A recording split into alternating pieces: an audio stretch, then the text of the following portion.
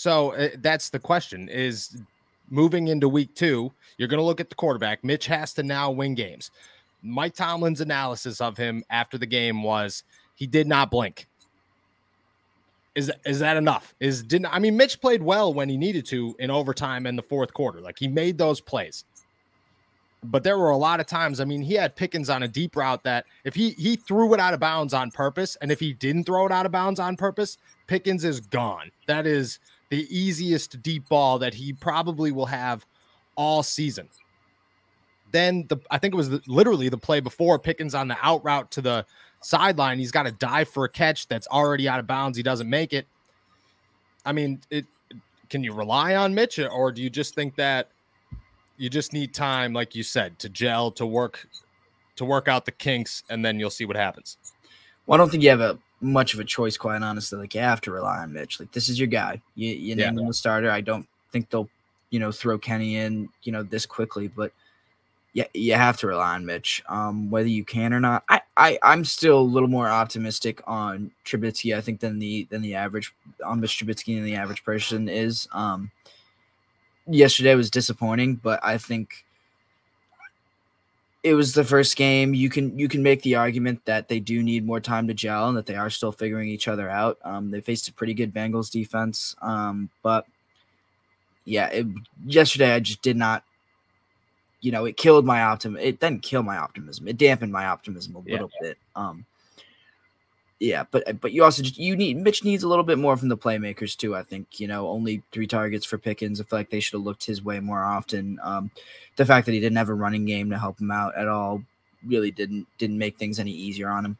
I also was a little surprised that they didn't try to Mitch didn't use his legs a little bit more. I thought he could have in certain places.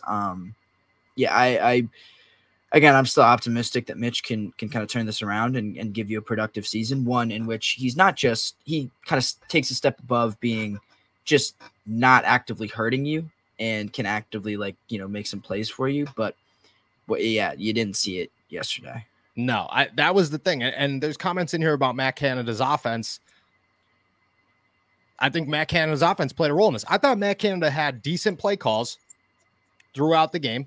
I didn't think it was terrible. I thought it was just not the greatest execution all around. And I think the fact that you can't run the football plays a major role in this. If you run the football effectively, you have a better passing game. That's just how it works. If you can't run the football at all, you don't have a passing game. Defenses could adjust to that quite easily. But you got to find ways to run the football. You used it with Chase Claypool. He ran for 67 yards or something like that. That's what you were looking for out of Matt Canada's offense. Matt Canada's offense that we keep hearing about, that we watched at training camp with all these jet sweeps and end arounds.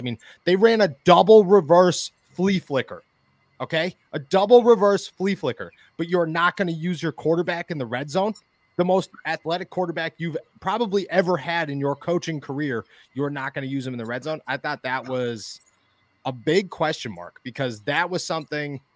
Mitch showed it. Especially in overtime. You saw him break tackles. Right. He could do that in the red zone, and you have guys behind him. I don't know. Why keep Mason Rudolph for a worst case scenario if you're not going to try to push the limits with the guys that you have in there because you kept those backup plans? It just didn't add up to me.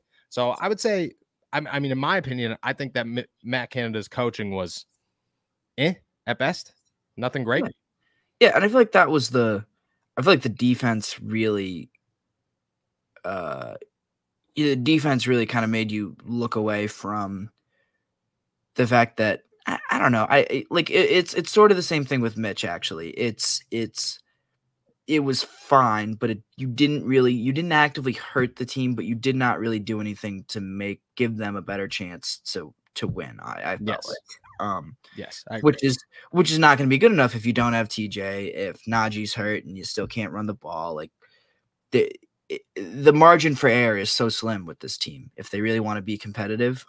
So you need more from guys like Canada and Mitch and then the rest of the offense. Agreed. And there's comments in here because I think it went back to Canada and the rest of the offense, the execution. I thought the offensive line, outside of not being able to run block whatsoever, I thought they played much better than I expected them to. And it gave me a little bit of confidence. I looked at this offensive line like, oh, look at that. Yeah, they didn't suck. They weren't good, but they definitely didn't suck. Yeah. Oh, definitely. Yeah. And I feel like the biggest compliment I can give them was that I wasn't actively saying to myself while I was watching the game, like, wow, the offensive line is terrible. Yeah, exactly. Which I had been doing, during all of their preseason games and during practices that I'd watched. It's a kind of a cliche, but if you're not talking about the offensive line, they're doing a good job. Yeah, I think that's exactly it. If you're not talking about the offensive line, they're doing a better job. I just think that right now you walk into week 2, if you don't have Najee Harris, you're looking at this going, this is going to be the judgment week. This is where you're paying Mitch Trubisky starting money. You're putting all your faith in him. You've said, this is our offensive line. You've made that a point. Like, nothing's going to change with this offensive line. If you don't have your star offensive player, you just paid Deontay Johnson. You used a second-round pick on a wide receiver. You're giving Chase Claypool all this opportunity to make things happen. I mean, you cut a former 4th-round running back to keep an undrafted rookie. I mean, this is it. Ball's in your court. Are you gonna man up, or are you gonna mess up? And I think that's how they're gonna look at it this week. I don't know if I have great expectations. At the same time, though, and I know it's super early in the week, but New England looked terrible. So that might be good news for the Pittsburgh Steelers.